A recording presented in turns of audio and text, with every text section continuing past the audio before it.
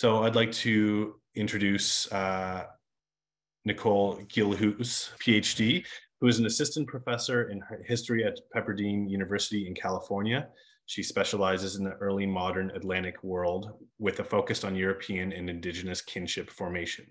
Her doctoral thesis was called Atlantic Ghosts, Mi'kmaq Adoption, Daily Practice, and the Rise and Fall of Colonial Revenants, 1600 to 1736. It was defended at UCLA in 2020.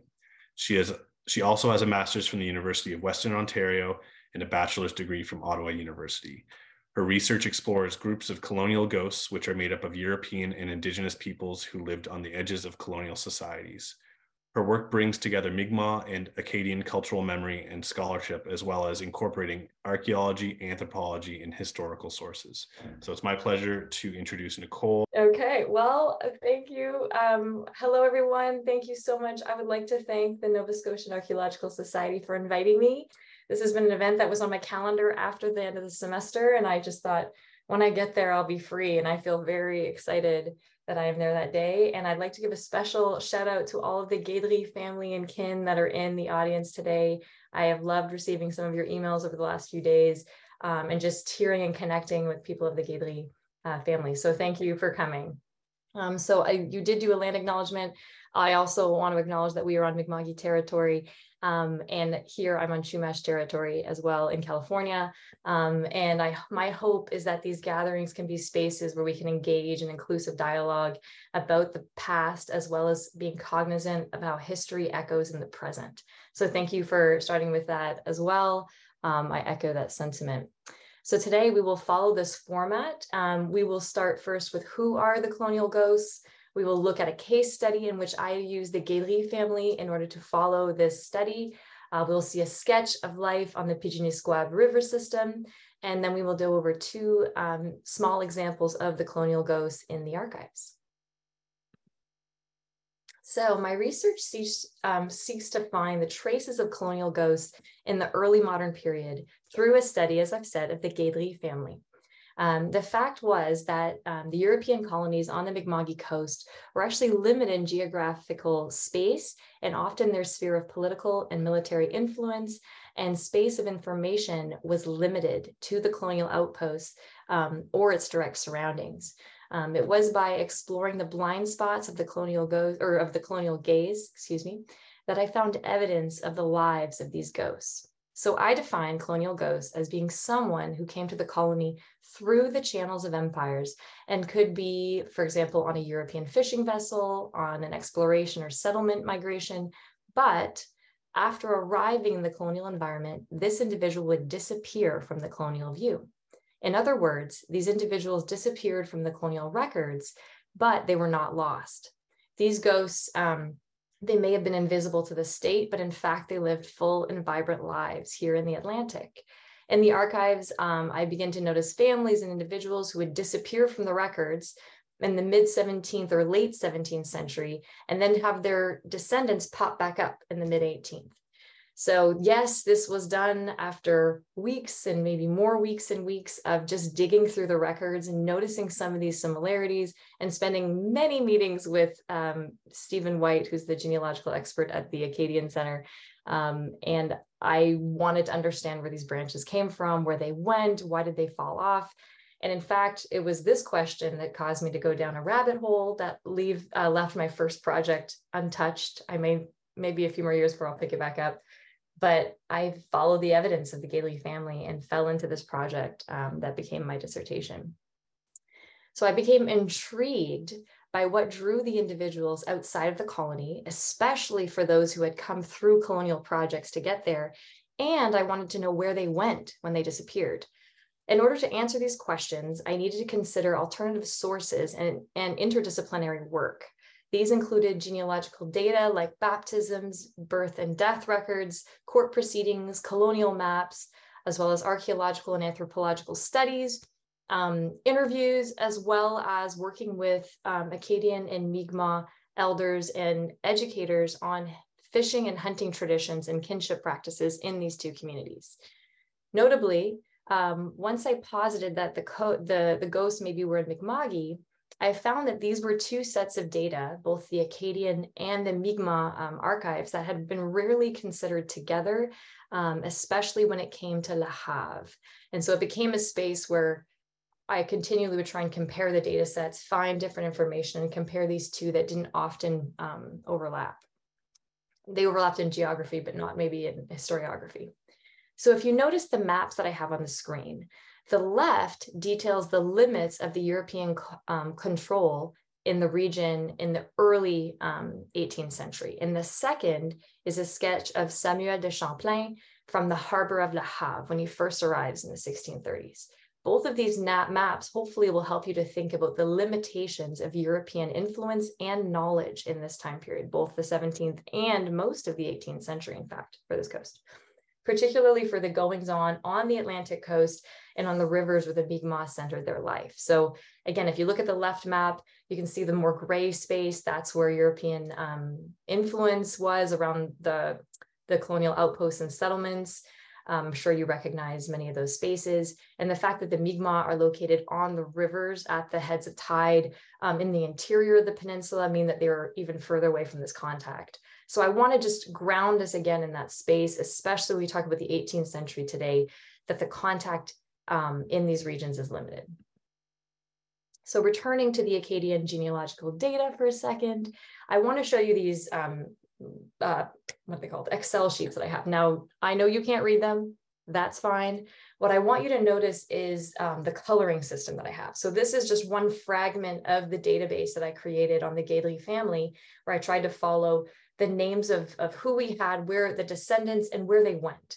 And this is actually part of a project that will be coming out next year for the Repenser Acadie dans le Monde book project, where I tried to trace them after the deportation and looked at Gilhuis and Mi'kmaq in Newfoundland. But what if you see on this map here on the Excel sheet, you can see the different colored tabs on the bottom to try and highlight the diversity of where the Gilhuis family went. And you see some of them are going to France and then Louisiana, you see some of them are going to the American colonies, and some of them are staying in Canada, whether that be in Canada in a settled settler colonial colony, or whether that be in Mi'kmaq. And so I was doing this work to try and get my mind around the family. As many know, the family is headed by Claude Gilhuis and his wife, Marguerite Petitpas, and they had 11 children. And so from those children, 5 of the lines disappear from the Akkadian records. So I submit to you that those 5 Gilhuis lines, that among them, some of them ended up in Mi'kmaq. And once again, today we see Gilhuis descendants both in the Akkadian and in the Mi'kmaq lines. And I found that fascinating, that you have vibrant community members in both. You have people that are very strongly, as are here today, present in the Akkadian Gilhuis community, as well as you have prominent Mi'kmaq members as well. So it was that question that drew me into this family.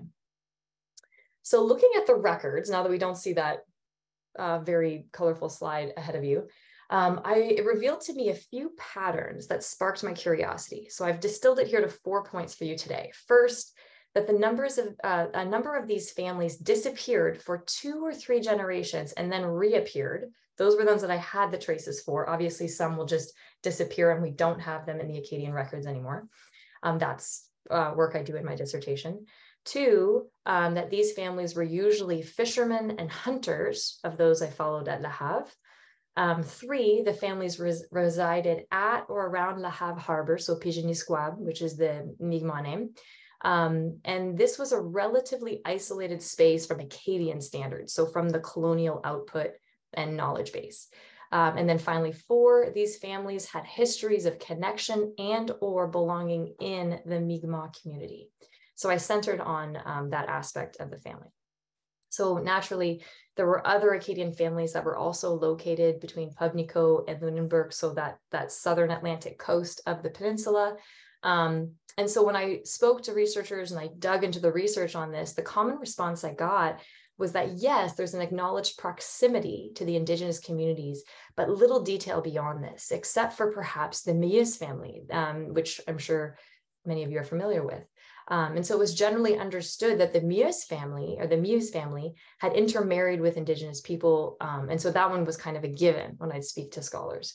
And it made me wonder if I could find what I could find, especially if I looked at the Mi'kmaq sources and I tried to understand how they incorporated or understood Europeans being among them. I did not accept the claim, which I heard often, that these small French colonial outposts of one or two families were surviving on their own. In my mind, they needed help or partnership from the Mi'kmaq community, especially being larger in number on the same river system. So even though there was greater evidence for the Muse family, and obviously scholarship acknowledges that fact, that they were already integrated into the Mi'kmaq community, I decided to focus on the Gilhuis family because I thought the case would need a higher burden of proof. At the same time, I felt that the implications of a study like this could affect our understanding of other families in the region. In other words, it came as no surprise that a researcher might say that the Muse family had Mi'kmaq ties, but that's because we have records of marriage and progeny to prove it. But what if the Gilhuis family that had a limited genealogical interweavings, but had contextual and cultural evidence instead? Could not a positive study on this case demonstrate something larger about the cultural and social practices of Mi'kma'ki, even for Europeans who had come through colonial system? So could that not tell us more about life in the 18th century, if beyond marriage, if you see this cultural connection occurring and what that might mean socially and kinship-wise? So furthermore, the fact that we have a vibrant community of Gilhuis descendants in Acadian, Cajun, and Mi'kmaq communities told me that this was a more dynamic story than simply luring, like the lure of indigenous life pulling Acadians away in the 18th century. So this study reveals the complex set of cultural and political entanglements surrounding Atlantic families and how they negotiated their individual agency in the 18th century.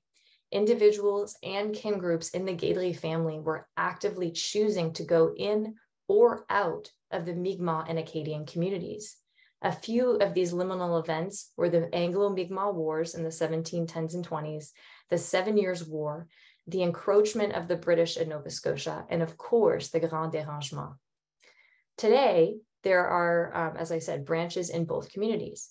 My research on the Gilhuis family provides an opportunity to present a concept, that of colonial ghosts, and how these actors negotiated the 18th century circumstances in which they found themselves.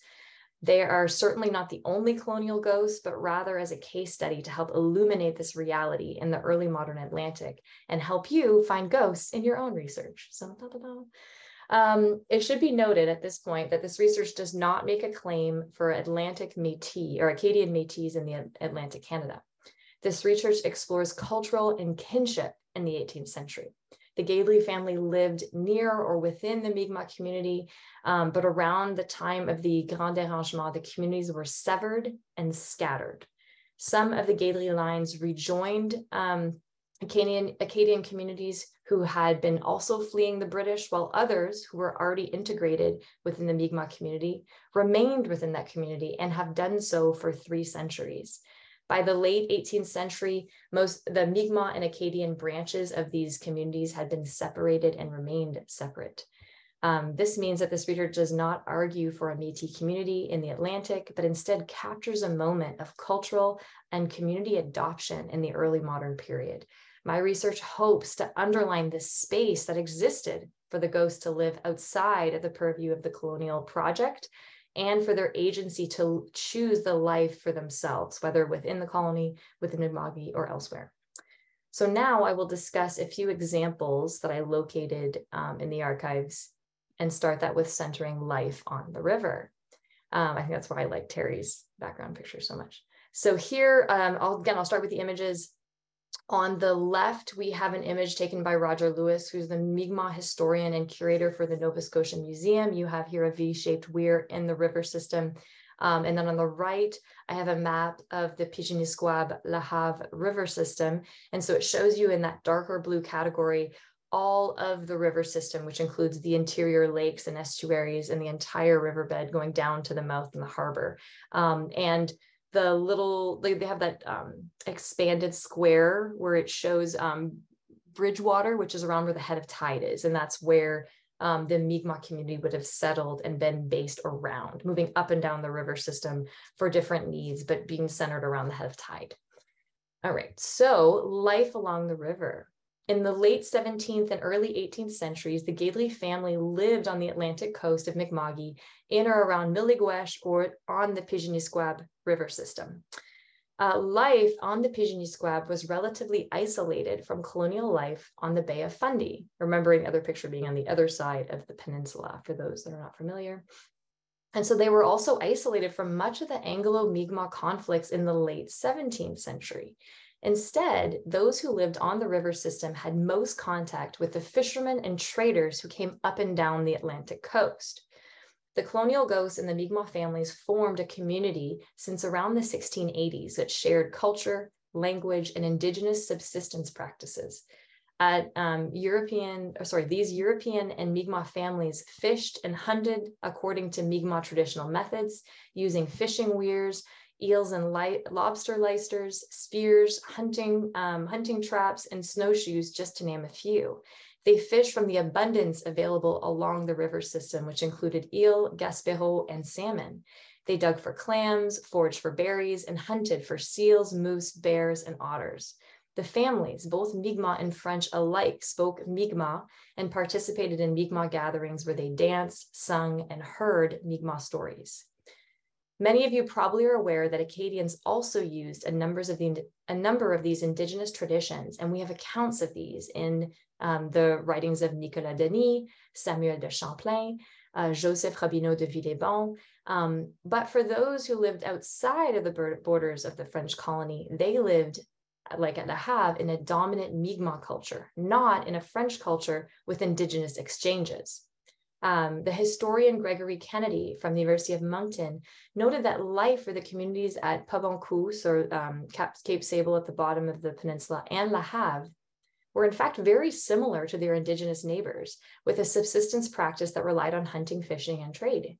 Kennedy further stated that the woods meaning the interior, remained an indigenous territory during the Acadian period. Kennedy, along with historians William Wicken, Geoffrey Plank, and John McFarriger, affirmed that the interior of the Nova Scotian peninsula, including Pigeonisquab and the Le Havre River system, was under Mi'kmaq control until the mid-18th century. All this should point to the fact that scholars have noted the influence of indigenous people on the Acadians at Grand Pré and Port-Royal, that it was in fact much more the case for those who lived in the heart of Mi'kma'ki, as the colonial ghost did. 19th century historian Rameau de Saint-Père described what he thought was life among the French residing at Le Havre in his work in Colonial Féodale. He described the French in this region, like Argos, as quote unquote a peuple de métis, so the people, Métis people, who were more fishermen and hunters than farmers. By the use of the word Métis, Rameau in fact signifies that they were people who were culturally and sometimes genetically mixed. Rameau further depicts, quote, these French families at Le Havre as remaining in a state of quote unquote savagery, and in an Indian territory, quote, where life was lived half civilized and half savage. Now he describes their lifestyle as the life of the vagabond, of hunters and trading, and those who, quote, lived year round in the woods, either living alone or in families spread out out with the chiefs of the savages, or traders like those who lived at Le Havre or Miligwesh. Now, peeling back Rameau's very problematic worldview of the Mi'kmaq, we can see that he saw the French in this region, including the Gilhuis, as living a distinct and particularly indigenized life around Pigeonisquab. Furthermore, historian Tom Peace, who studies Mi'kmaq Acadian history at Pubnico, noted that the French there had a larger dependence on the Mi'kmaq at Pubnico than elsewhere in Acadie.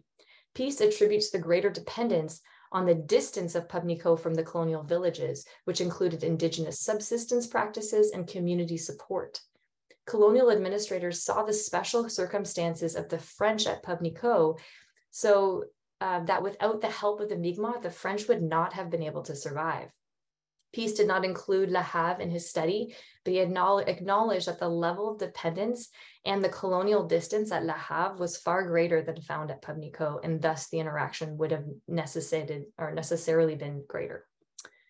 This brings me to one important understanding of life along the Atlantic coast. The fact that the Europeans at Pubnico and around the Pigeon-Esquab had adopted indigenous subsistence practices indicates that these communities are working alongside these communities in a regular and meaningful way. The simple fact that the practices of processing large quantities of clams or the meat of a bear in an eat-all feast would bring together the neighborhood to work together in order to get all of that work done and to minimize waste. And during those events, they told stories, they danced, they sang song, and they shared advice. They required to bring the neighbors together and to work as a powerful bonding event for the community and community cohesion. It was during this daily work and the seasonal rhythms of life in Mi'kma'ki that the colonial ghosts learned the Mi'kmaq culture, language, and skills. Young girls worked alongside their moms, hearing the stories and engaging in Mi'kmaq life and values. Similarly, young men grew up alongside their fathers and uncles on hunting trips and developing their skills. With the remaining time, I would like to give you two examples of the colonial ghosts in the archives. As I've previously mentioned, colonial ghosts don't appear extensively in the archives, so we can get glimpses of them when we consider them against the archival grain, as well as in connection with other scholarship traditions, such as archaeology and anthropology, to see their stories. And again, on the screen to guide you, I have pictures of the harbor and the coast. Our two stories will be in Miligwesh, which on the map on the right, you can see I have that circle region, which marks an indigenous pathway, Miligwesh being the northern harbor there, which is now Lunenburg, and then traveling down to the Le Havre harbor and how connected these were into the same system. All right. So in the early 18th century, the British began to encroach on the borders of Mi'kma'ki.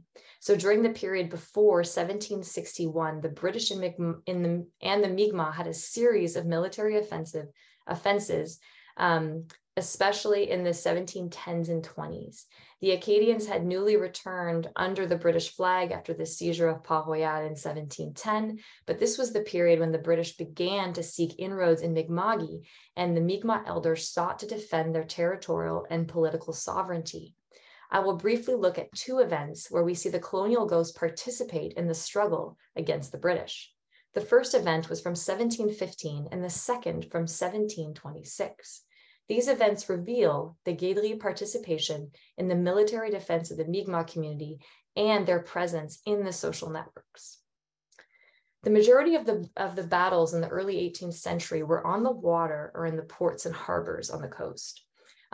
There was, in fact, an onslaught of English fishing vessels that had been captured by the Mi'kmaq. Correspondence from Louisbourg recorded that the Mi'kmaq had seized at least 80 fishing vessels and trading ships between 1713 and 1760. But historian Olivia Dickinson contends that these numbers don't sufficiently demonstrate the power of the Mi'kmaq defense of their coast. The British offensive included attacks on the harbors like Le Havre and Miligwesh, which we now call Lunenburg. And in 1715, we see an article about this. The journal called the Boston Newsletter reported one such event in 1715, which included a Gilhuis family member. According to the article, Captain O'Dwyran of New England was captured by, quote, 47 Indians at Miligwesh. The report goes on to state that, quote, as soon as Monsieur Laverdure heard, he immediately expressed his son to Minas with an account of it, whereupon they dispatched Captain Walker, an Indian of great power and influence, who no sooner came among them than he rescued the prisoners and delivered up the vessels to them, end quote. While the Boston newspaper presents Claude Gilhuis, called Laverdure in this, as an English sympathizer and French Good Samaritan, examining the evidence given reveals Gilhuis's role in supporting the Mi'kmaq. Claude Gilhuis and his son were involved in the Mi'kmaq community already at Le Havre. And when the event occurred with Captain O'Dwyran, it was his son that he sent on the urgent task of getting the Mi'kmaq elder or chief back from Minas. The action demonstrates the confidence of the community at Pigeonnier-Squab and Claude that he had in his son to be able to retrieve the Sagamo and demonstrate their active presence in both the local and extended Mi'kmaq community in order to achieve this feat. Naturally, the young Gilhuis would have needed the knowledge of the language and customs in the Mi'kmaq community to be able to convince Captain Walker to come back to Pigeonnier-Squab with him. Secondarily, this also points to the fact that he had needed sufficient portage and canoeing skills in order to traverse this terrain quickly and effectively. This may not seem like a big deal, but Minas was located across the peninsula about 75 miles away from Miligwesh and would have required expert canoe and portage skills to traverse this terrain, especially quickly. By comparison, when New French Intendant de Meule had to cross the peninsula, he was told by the Acadians that the journey was quote unquote impossible. De Meule described the journey to be, quote, one of the hardest he could have made in a lifetime, end quote. He describes the mountainous terrain, numerous lengthy portages, the treacherous rapids and watersheds. He says that he only survived by the quick strength and skill of the 3 Mi'kmaq guides that he had with him. So in the case of Claude Gilhuis, he had confidence in his son's ability to navigate these waters and do it quickly. Notably, the young Gilhuis goes to the Mi'kmaq chief and not the Acadian administrator or the British official in order to protect the French at Nahab, which I think is another indication of his connection into Mi'kmaqi and not Acadie. The Boston Newsletter gave the impression that Claude Gilhuis was acting on efforts to save the English captain, but if he had, he would have likely have gone to Port-Royal. On the contrary, the Boston Newsletter articles provides us with evidence of the Gilhuis involvement as they acted at a minimum as messengers between the Mi'kmaq bands without having direct evidence in this article of any role in the attack on Captain O'Dwyran's vessel. Securing Captain Walker to Miligwesh was a chance to assert Mi'kmaq sovereignty on the harbor. So the second case still finds us on the shores at Miligwesh, today Lunenburg, but about a decade later in 1726. The tension between the Mi'kmaq and the British continued, and we see a group of local Mi'kmaq, including the Gilhuis and Miuskin, who planned an attack on an English vessel. The goal of the seizure was to use the ship and its crew as hostages in order to negotiate for the release of some of their family who were being held in Boston as prisoners of war. 2 of these prisoners were Paul Gilhuis and Francis Meuse. When the Mi'kmaq attack on the crew went awry, 5 of the men were captured and taken to Boston to stand trial as pirates. The surviving court transcripts give us another chance to see the colonial ghosts in the Gilhuis family. You might have already noticed that within this story, I've kind of snuck another one inside. These Mi'kmaq prisoners of war included a Gilhuis and a Meuse. During the previous skirmish 3 years earlier in 1723, the commander Joseph Marjorie described all of the captives and labeled them as quote unquote Indians. This meant that the British captain saw them as indigenous or at least part of the local band, and either is telling. It also includes Paul Gilhuis as someone who would get involved with Mi'kmaq conflicts against the British. So returning to the 1726 piracy records. These records provide some documentation of the lives of 2 colonial ghosts. So despite the division of the trial in French and Indian trials, which I can expand upon in questions if there are questions, as well as the fact that the Acadians were not at war with the British in 1726, thus, if his identity and network had in fact been with the Acadians, he would not have participated in this attack. There are other things I want to focus in the last few minutes. So the testimony of Jean-Baptiste Gilhuis and his son reveal their belonging in the indigenous life and social networks at the Pigeonnier-Squab river system. Even the short defense that was given for the Gilhuis father and his son tell us that they lived among the Mi'kmaq and away from the colonial life, to the extent that his son had no official documentation that he had been raised and educated among the Mi'kmaq. Both spoke Mi'kmaq, and Jean-Baptiste Sr. was one of the ones who orchestrated the Mi'kmaq defense on the coast. His leadership role alongside his Mi'kmaq kin demonstrates his investment in Mi'kmaqi, as well as his willingness to defend their lands and their people. These two short examples demonstrate how we can use the archives to go hunting for colonial ghosts when we have an eye for cultural and kinship evidence. It also reveals the need to recover an Indigenous understanding of these spaces. To view Le Havre as only an Acadian colonial outpost, even a defunct one, obscures the fact that the coast was and operated by Mi'kmaq politics and networks. When you recover that view of Pigeonisquab from the early 18th century, suddenly the language of Claude or Jean-Baptiste can be better understood. This only speaks for the reading of textual primary sources and even some brief local geopolitics, but even you can see that adding that then to the rich layers of Indigenous land use, archaeological studies, and anthropological and cultural studies, you can begin to layer the evidence, and the ghosts become corporeal. In fact, you can start to see them.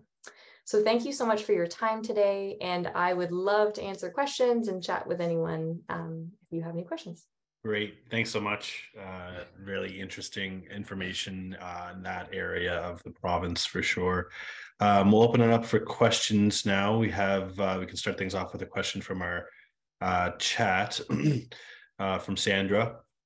Would the Mi'kmaq capture so many of the boats not be regarded as an act of war? Did the British have to declare war for there to be, in fact, a war? That's maybe. Okay, so if I'm understanding the question, then saying like, was the fact that the Mi'kmaq were capturing all these vessels an act of war? Yes, I think that's the question. Yes, absolutely. In the 1710s and 20s, there was active warfare between the British and the Mi'kmaq. And this case in this decade is actually a really interesting time if you look at British imperial and colonial advance, because they're trying to subdue a region and they're trying to tell officials that they have it under control, when in fact the Mi'kmaq are responding loudly that it's not under control.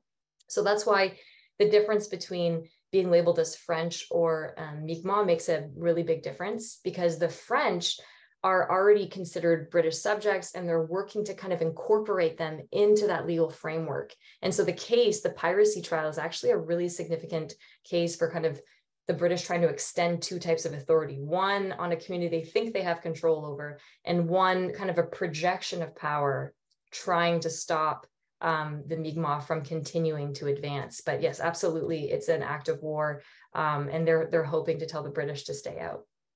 Great question. So if you have questions, you can either unmute yourself or put your hand up or chat in the group. Carol is asking, did any of the English or Scottish settlers have relationships with the Mi'kmaq? Any of the English or Scottish settlers? Oh, interesting. So as I said, especially I focus on the Le Havre community. So at this point, we see Lunenburg being settled 1753, if I'm not mistaken, my date there. So we see layers of history in that same harbor. Around the war for the 7 Years' War, we will see some British soldiers defect and run into Mi'kmaq communities, and there kind of becomes a pastime of the Mi'kmaq to accept the British soldiers who come in. So there are some connection that come in from the British for sure. There's old Scottish settlements as well in the region. So there is some speculation about some of the early French. Sometimes that's why I say European settlers, because there could be even Claude Gilhuis, we don't know his origin. So there's some question about there could be some Scottish descendants there, as well as the mid-17th century newcomers. So I wouldn't exclude that. I would just say Europeans are joining, and there is space before the British start codifying, dividing things that's happening.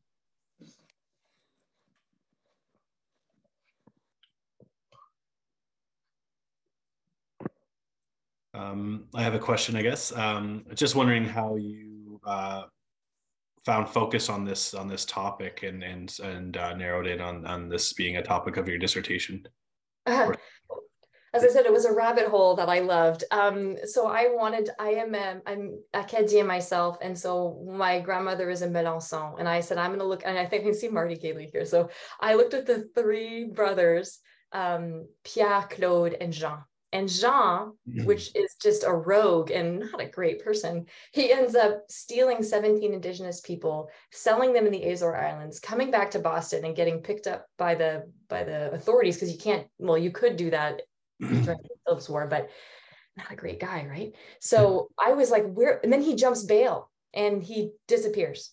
And I thought, where did he go? And I was so intrigued by this idea. And I posited, did he become Claude Guédry? And I was finding Marty Guédry's website that I was like, no, they did the genealogical evidence. They did the DNA testing. It's not him.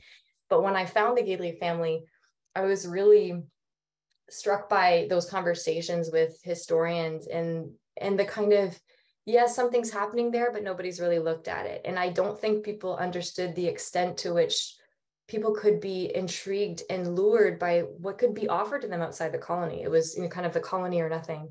And when you looked outside this, there was a lot of opportunity for a life lived differently. And I do think this maps onto métier. I'm trying to think of the English word, your occupation. The fact that the Acadian landscape is a lot more farming and sedentary, and a lot of these families are hunters and fishermen. And so I think they're blending better, and we're getting better research now in the Acadian scholarship looking at, it's not just everyone's egalitarian in Acadie. There's actually stratified social hierarchy. There's people on the top, there's people on the bottom. And so I think that for the Guédrys, they found kinship and connection by sharing daily life, by fishing and hunting, and it kind of became a natural extension of that, even if they didn't marry in. Great, thanks. We do have a few more questions coming into the chat now. Wesley says, great presentation, Nicole. Thank you. Your dissertation went straight into my citation manager during your presentation. I'm sure I'll do the same here soon.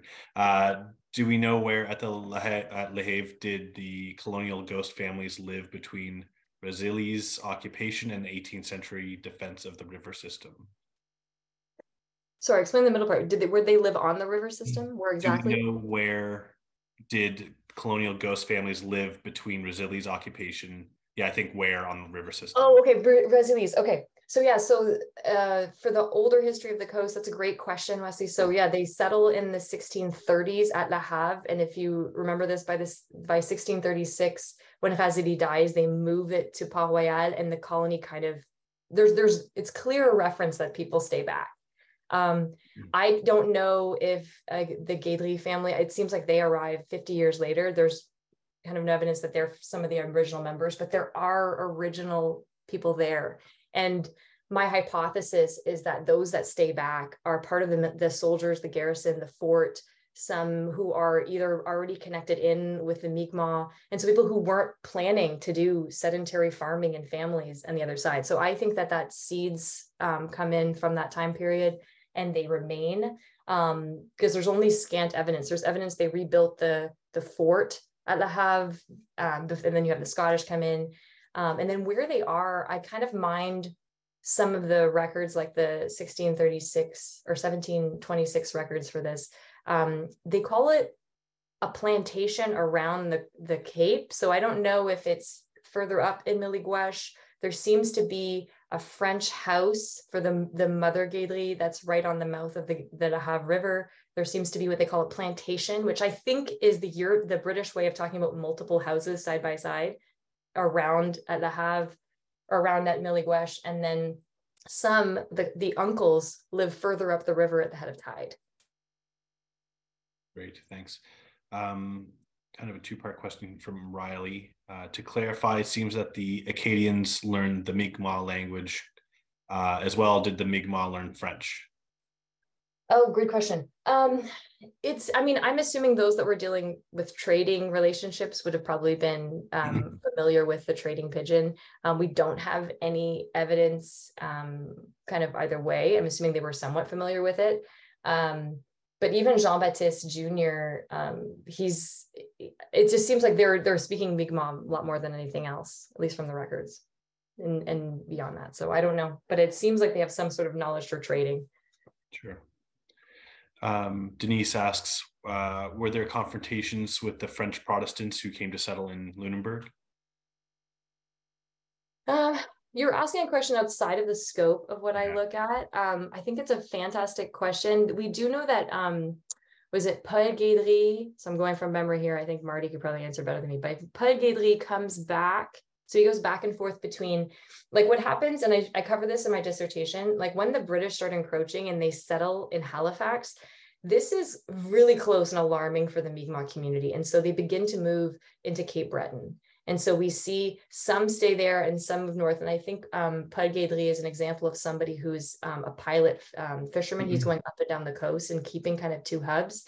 But a lot of, we see both those that want to go into the French side in Cape Breton, and those that stay in the Mi'kmaq are moving to Cape Breton at that point.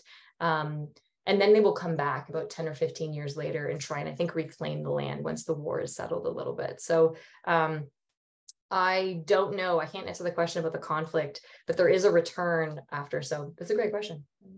These may be some of them are in your a little bit outside your scope, so as much as you can answer them would be great. But Michael asks, did the Mi'kmaq let enslaved African Nova Scotians into their tribes escaped enslaved people, perhaps? So this is a really good question. I think the way that I can address it, because I don't in this topic look in the later period, but what I think you're asking, which was kind of a heart of my question, is how does adoption work? Like who's let in, who's not, and why? And so I can say that a lot of this was working with some Mi'kmaq anthropologists and speaking to people like Roger Lewis about how this works.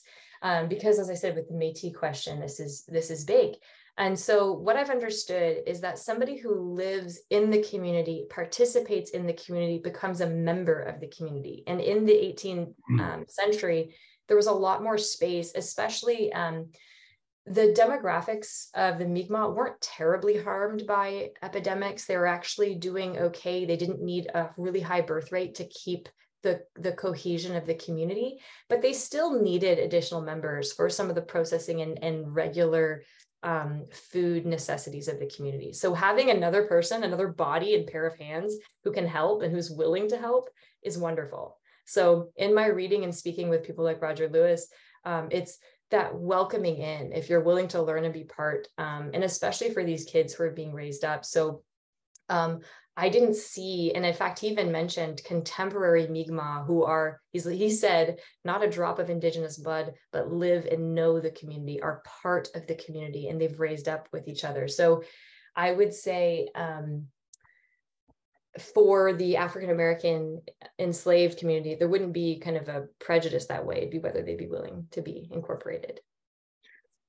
Sandra asks, I think you've kind of already answered this, but did conversations with Mi'kmaq elders provide stories which supported your ghost hypothesis, or is this evidence based primarily on European records?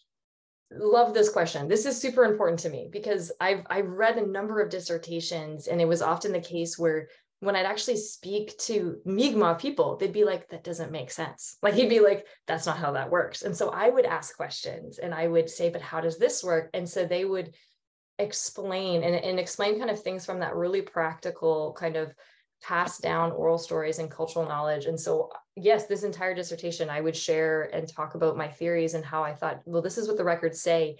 And I think one of my favorite ways that it was explained to me was when I showed you the map of Samuel de Champlain. It's of the coast, right? He has the nautical marks in the water. And he says, that's what the Europeans see. They see the coast. And he's like, if you picture, which maybe all of you can, picture the coast of Nova Scotia and the tree line. He's like, you can't see us at the head of tide. And we are, you know, if you look at Bridgewater, however many kilometers in from the coast, I can't remember off the top of my head if it's 30 kilometers or 50, but you're a hike and you can't see it from the water. So he's like, the British or the French or whoever has to either come up the river system to the head of tide to find us, or they assume we're not there. And the fact that their colonial gaze and limit is kind of the tree line can help you see why sometimes we have projects that kind of diverge when you don't speak to Indigenous peoples themselves and ask questions about how they live. So it was really helpful. Like speaking to people like Roger Lewis was like just eye-opening for me. Sure. Christopher's asking, and I apologize for my pronunciation of any and all names today. Is there any record of what happened to Jeanne? Melançon. What's the last name of Guédry? Guédry. Thank you. Sorry to everyone. So you mean Jean-Baptiste, daughter of Claude and Keskua? A Mi'kmaq woman? Oh, good question. That daughter was actually one of the ones that I was like, maybe it is Jean Laverdure. And again, I'm looking at Marty being like, he knows it's not. No, I don't have any evidence. Like when you look at the Keskuit, when you look at her, for those who know, it's like Claude Guédry was in La Havre, I'm going off memory, I think 1686, but 1681, he has a child over in the Beaubassin region. And there's no one we have no data, but that is completely normal. We don't have the genealogical data for the Mi'kmaq in the 17th and 18th century. And so she would have been raised in the Mi'kmaq community. So we don't know whether she would have survived or not, but because we don't have the information doesn't mean she didn't make it. She just didn't come to the Havre with them. Great. Margie asks, do you know anything about a French settlement at Brick Hill on Second Peninsula? No, I don't. I would like to know more about this. Maybe someone else can answer that in the chat. Yes. iPad viewer asks, when did they go to Louisiana? Perhaps. When did the Guédrys go to Louisiana? Yes, I think that's the question. Yeah, so it's kind of a roundabout story because like I said, they're on the coast. And this is what I find fascinating when you look into colonial ghosts is it's just because so much, now I understand that we're interdisciplinary here, so we can share different methods. But in history, we're so nailed to the page. What does it say? What does the map say? And I found that it was so lacking in this case to actually tell that story because a ghost disappears, but they're not gone. They're just not in your little record. And so we see the way they make these choices. So by around the 1740s, we watched the community split, and some, which I think by natural agency, thought their chances might be better if they jumped back into the French community. And so they go to Louisbourg, they join back. Others who feel their chances are better staying in the Mi'kmaq community stay there. So it kind of diverges the community. So how they get to Louisiana is they are deported to France. Most people are heading to France for about 30 years. And then when they try various colonial projects in France and it's not going well, they will then accept Spain's offer to come to Louisiana and settle again. And they thought, they said, well, these Acadians have experience in colonial projects. They're tough and rigorous. Let's send them to the swamps. It's completely the same as Nova Scotia. And so it was kind of a new settlement project there, but it comes roundabout. There are a few that come across the American colonies, but it's kind of a long journey for those that end up in Louisiana. Christopher Guidry has a follow-up just to the question regarding Jeanne and Claude. His son, Charles, Christopher's great-grandfather, 8th generation, married Morningstar. Okay.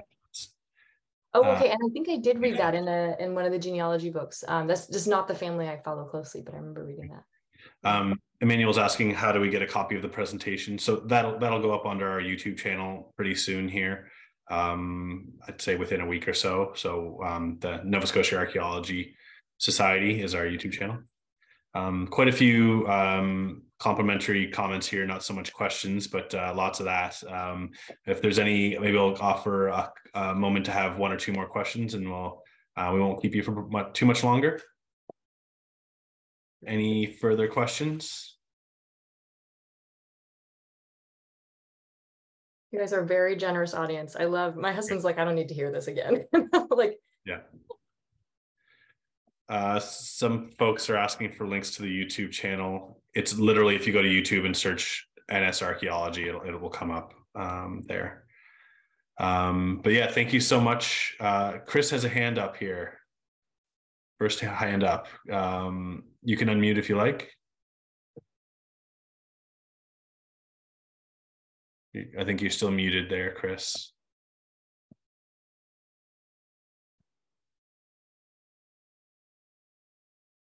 Maybe I can unmute you. Hello, do you hear me now?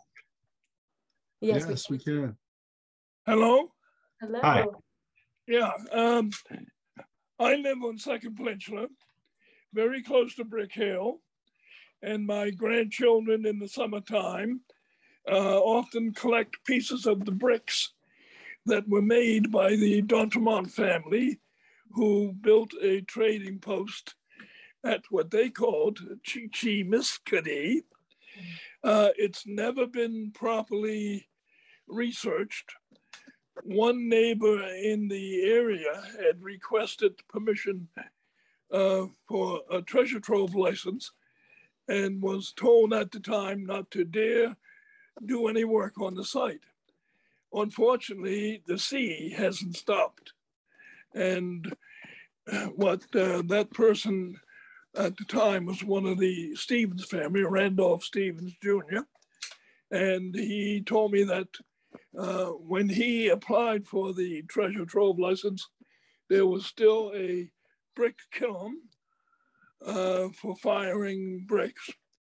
And that was all there, but has since gone. One other thing that has happened in the meantime is some clam diggers, while digging clams near Lucy, which is a little island right at the head of Brick Hill, dug up a pine tree showing, 1680, from the Commonwealth of Massachusetts. So there was a fair bit going on there. Our understanding is that it was Philip Muse d'Entremont Jr. who built the trading post and operated there. And some speculation is that because he chose to marry a Mi'kmaq lady, Maria, that he wasn't, how do you say, he was a bit of a black sheep in the family. And it's quite possible that the cradle for the Muse family was in fact Brick Hill, because it's some word that the d'Entremonts were not interested in giving her offspring the full name Muse d'Entremont and settled for Muse. Now, whether that can be something that can be proven, it's an interesting thing. The other part to that is the series of drumlins that make up Brick Hill are separated to the rest of the peninsula by a sand beach known as Bachman's Beach, which apparently was the summer campground for Mi'kmaq families in both what I call now the Mahone Bay and the LaHave River. And they were smart like a fox, because when you look at the map, you will see that Bachman's Beach, as it's called now, is a very low sand beach at the end of a funnel-shaped valley caused by the drumlins that points to the southwest. The prevailing wind in the summertime in Nova Scotia is southwest. In other words, the breeze would come down that funnel, accelerate because of Bernoulli's principle, and blow all the mosquitoes out into the Mahone Bay. Were they smart? Very much so. Thank you very much. It's been a fascinating and enjoyable lecture. Thank you for adding that. And yes, we love the black sheep. Like that's where all this comes from. Yes. Thanks, Chris. And just a note to folks, if you're ever curious about things you've found or familiar with possible archaeological sites, feel free to email the Nova Scotia Archaeology Society, and we can put you in touch with the provincial regulators for archaeology, the Special Places program, and they'll follow up with folks there. Great. Well, thanks so much, Nicole. Really appreciate your time and the presentation, which was very interesting. Lots of thanks in the chat there too. I think I see Marty's hands raised too. Pardon? Marty has his hand raised too. Oh, I don't see that. Oh, there we go. Yeah. Thank you. Marty. I just want to say a couple of things. One, about Charles Guidry and Morningstar. They're never, as far as we can tell, there's never been a Morningstar. But we did find a couple of primary documents in the Cuban papers from the Spanish period in Louisiana that say that those children that have been attributed to Charles are actually children of Claude Guidry and Anne Lejeune, who went to France And then Anne died there, but Charles and the children came down to Louisiana.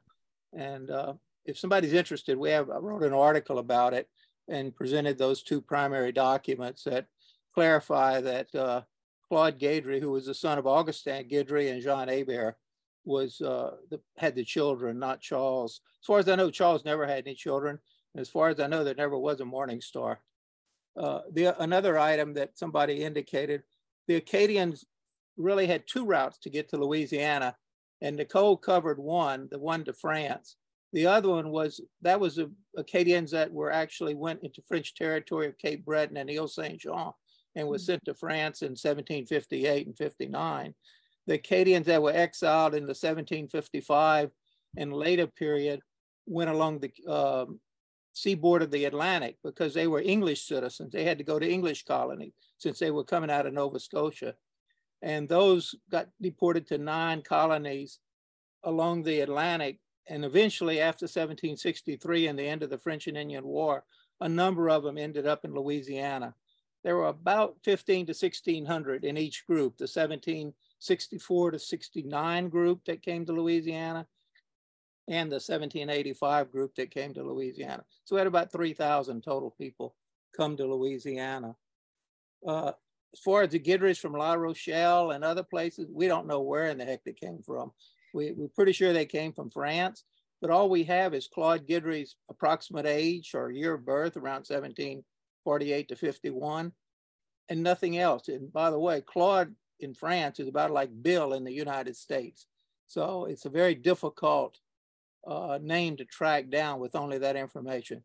Somebody once said there was a record in La Rochelle of a Claude Guédry in the late 40s time frame, but that record has never surfaced after that. Whoever saw it a while back, we've never seen it again, so we don't know about that. And Brick Hill, in that 1726 document that Nicole was discussing about the capture of the English vessel in Merlegesh Harbor, it indicates in that document that Jean-Baptiste apparently lived somewhere around Brick Hill on Second Peninsula. So it looks like Jean-Baptiste, by the way, was married to a Mi'kmaq, and so as well as his brother Paul. And so it looks like they may have moved to live among the Mi'kmaq on Second Peninsula near Brick Hill. And so that's all. Great. Thanks for filling in some blanks there. Thank you. Lovely. Well, thank you so much, Nicole.